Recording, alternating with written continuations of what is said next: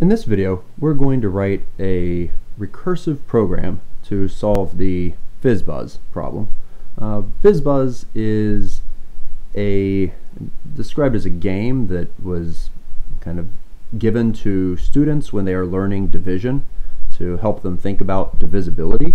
The way it works is you're in a room and you are counting up to 100 and you're going around between people, and each person would have their number, but instead of going 1, 2, 3, 4, 5, 6, 7, etc., they would, if the number that they were supposed to say was divisible by 3, they say fizz. If the number is divisible by 5, they say buzz. And if the number is divisible by both, they say fizz buzz.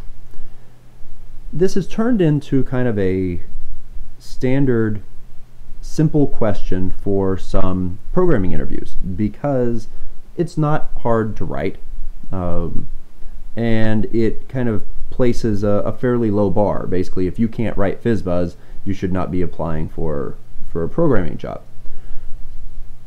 Most of the time, Fizz Buzz is written using a loop, but we know how to do recursion right now, so we're going to write Fizz Buzz using recursion. So let's start with our Fizz Buzz. I need a space in there. Scala.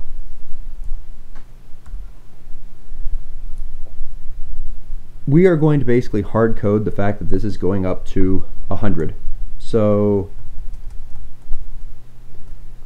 I'm going to pass in a single number because we're counting up. We're just printing things here, not doing anything else. And let's see. I want to write this using a match statement. I guess I'm actually going to combine an if and a match because I think that the Fizz Buzz part of it is done very elegantly using a match, but I do need to stop at 100. So I'll put an if around the outside. If I is less than or equal to 100, then we'll do stuff, otherwise we do nothing. So that's just defining our base case. So I don't forget it, I'll put in a call to Fizz Buzz with I plus 1. And now the match. So what I want to match on is basically whether I is divisible by 3 and 5. And I can express that nicely as a tuple. I modulo 3, I modulo 5. And then I can match that tuple against a number of different cases. So for case 0, 0, that means that it's divisible by both 3 and 5. So we're supposed to print line Fizz Buzz. For the case of 0, not 0, anything else, we're supposed to print line fizz. For the case of anything, 0, we're supposed to print buzz. And for the case of anything else, which I could also put as in a tuple underscore, underscore, but it really doesn't matter. The single underscore will match absolutely anything.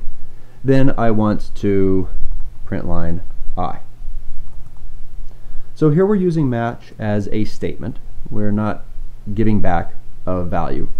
And all we're doing is printing, so it distinctly has unit. We're making good use of the patterns, though, in the case of the tuples. And by doing so, we're not recalculating these modulos. So we're only going to calculate them once to start with, and then the pattern matching does the rest of the work for us. And if we run this, no, oh, I never actually called it to start with. Fizz Buzz of 1.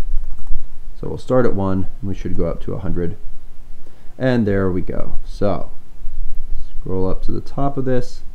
1, 2, fizz, 4, buzz, fizz, 7, 8, Fizz Buzz, and when we get to the 15, we have our first Fizz Buzz. And there you go. So that is an implementation of Fizz Buzz using a recursive function. We're using a match. We're using the pattern matching inside of there. It's a nice example of many of the things that we've learned to this point.